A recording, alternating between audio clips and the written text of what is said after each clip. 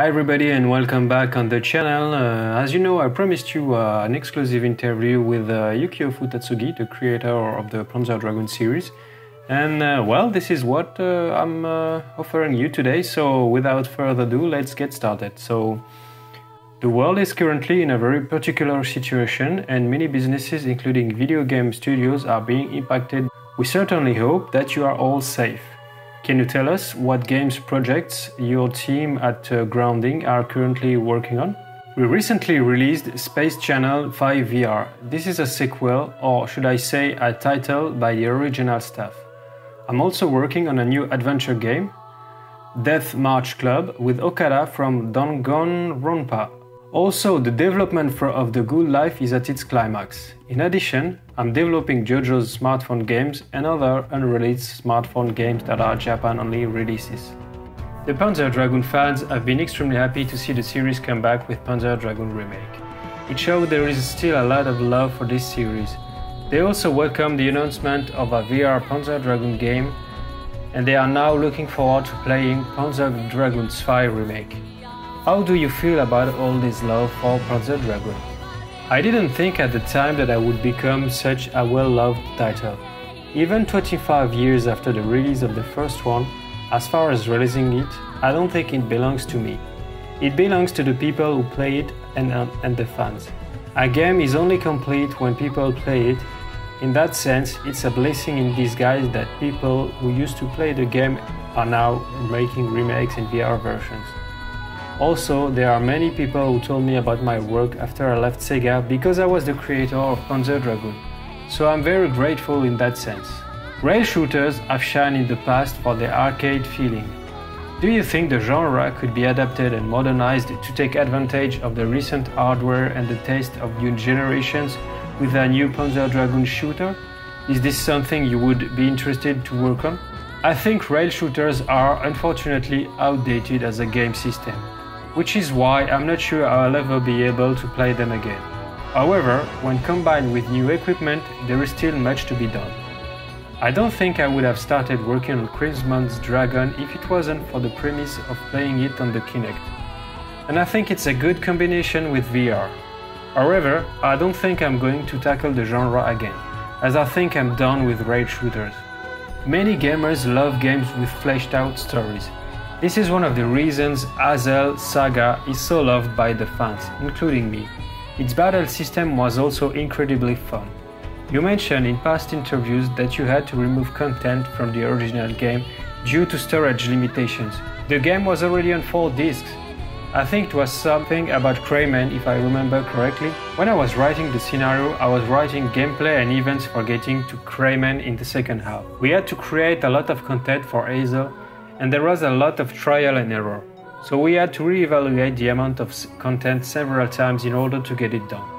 Among them, the relevant part was cut out quite early. Have you kept records of this removed content? Is this something you might want to add and even to develop more in a Hazel Panzer Dragoon RPG remake, considering you would be interested in working on such project? Some people may be disappointed to hear this, but I don't think I'm going to do another remake for the same reason I didn't want to do a remake of one.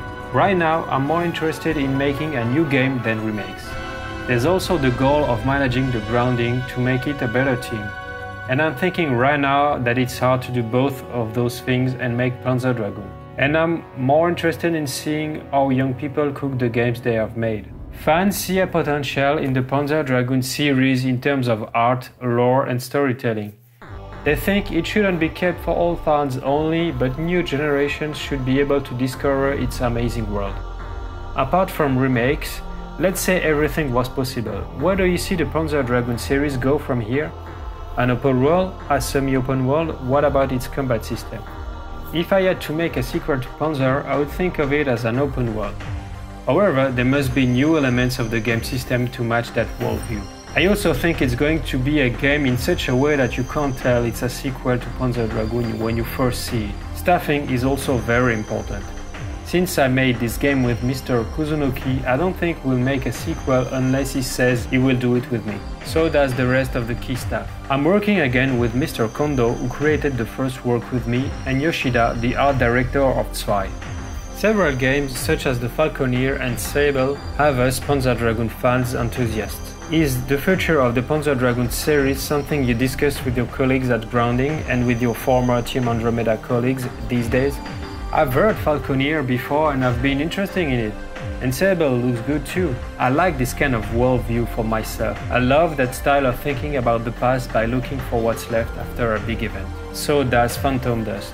I often talk to my colleagues about the future of Panzer Dragoon series, or rather the new games I want to make next. The last 10 years have been a decade of building a team called Grounding. And now that we've built up a lot of that, we are starting to prepare for a new game that we are going to make with that team. I talk a lot with my colleagues about what it takes. I still meet with some of the Andromeda team members. We had a drink on Zoom the other day, but we talk about what we want to do in the future. Maybe we get to see the story of the salaryman riding the Yamanote line to Tokyo.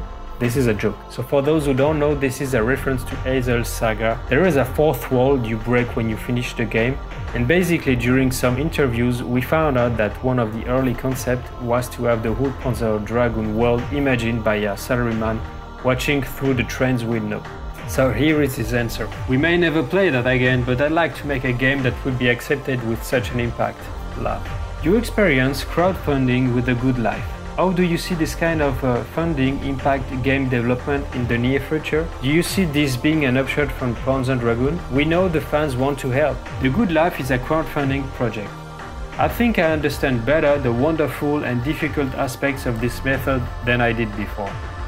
Considering that, I don't think we are going to make a sequel to Panzer Dragoon in this way. I'm very grateful that there might be fans who support that.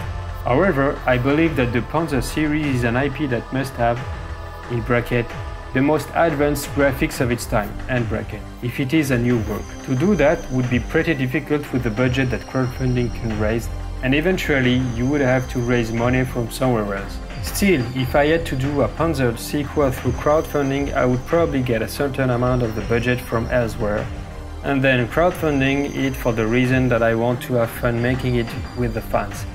And I think that would be very interesting in its own right, and I think it would be a way to show my gratitude to those who have remained fans so far.